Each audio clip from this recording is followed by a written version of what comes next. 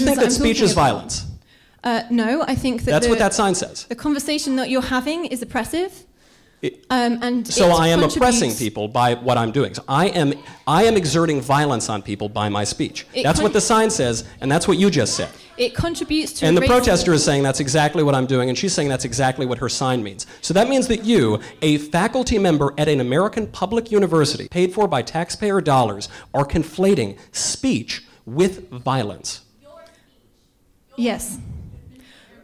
Speech can be violent. What you are saying contributes to systemic racism in this country. It means that my students of color are pulled over and accused of stealing a car when they did not.